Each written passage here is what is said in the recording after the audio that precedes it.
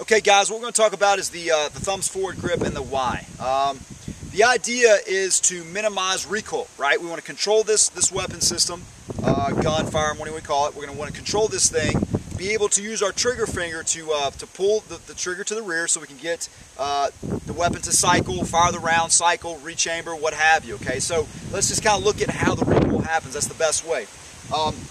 I'm going to take some, I'm going to have a one-handed grip here just so we can see how the muzzle flips. So here I've got the pistol pointed out.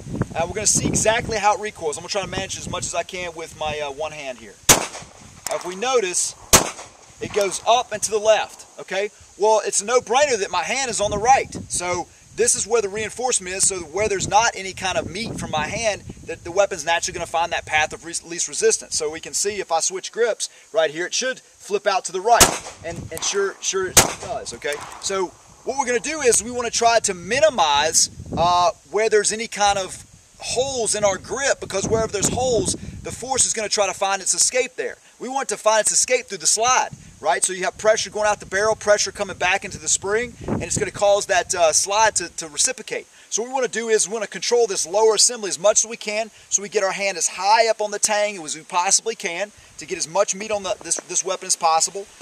We take our non-shooting hand, we're going to fit it right inside this groove here. There's a groove that sits in here that has like an open puzzle piece. I'm actually going to take my hand, I'm going to fit it inside that puzzle piece right there. Both my thumbs are going to go forward. I'm going to line them across this bottom frame here. This one's going to hitch right on top of this hand. From here I now have very little of the pistol showing.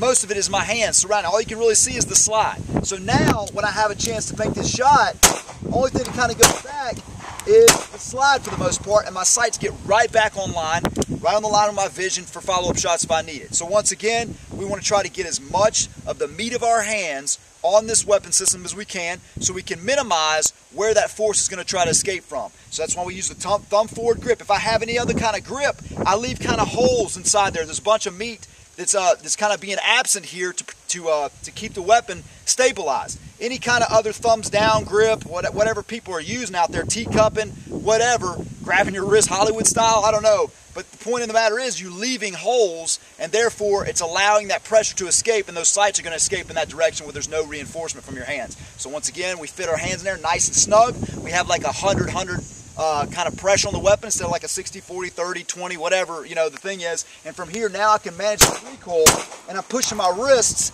straight in as well, because down has a tendency to go here. I'm going to push them straight out to the side so that now I can easily get those follow-up shots if I have to.